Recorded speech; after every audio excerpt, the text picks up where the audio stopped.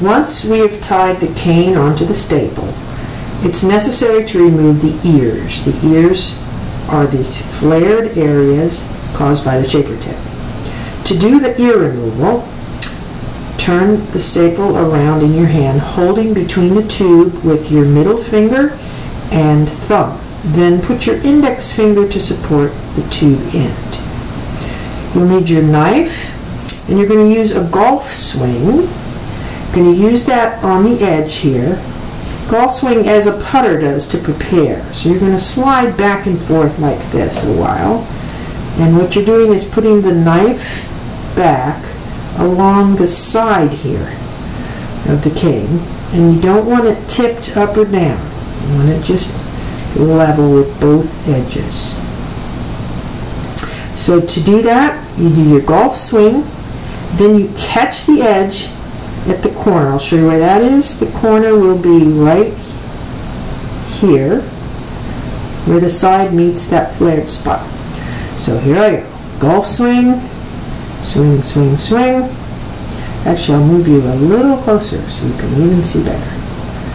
Alright, so swing, swing, swing, clunk. Then you pull straight up. Oops, and I missed, sorry. Swing, swing, swing, clunk. There you go. Pull straight up. And these little pieces come out. See those? Okay. Turn the other side. Same thing. Golf swing. Swing, swing, swing, clunk. Pull. Again, there's our nice little pieces. Now, when you look at the reed now, you want to see that these two edges are running perfectly parallel to each other. And in this case, they're not quite, so we do what's called a touch-up. You turn sideways, and you'll see that little bump here. See the little bump? Means it's not quite exactly perfect. So then you come back in a finishing aspect, swing some more, and you'll feel it hit the bump. And you see this little tiny bit now coming off. When you get it perfectly done, look how nice.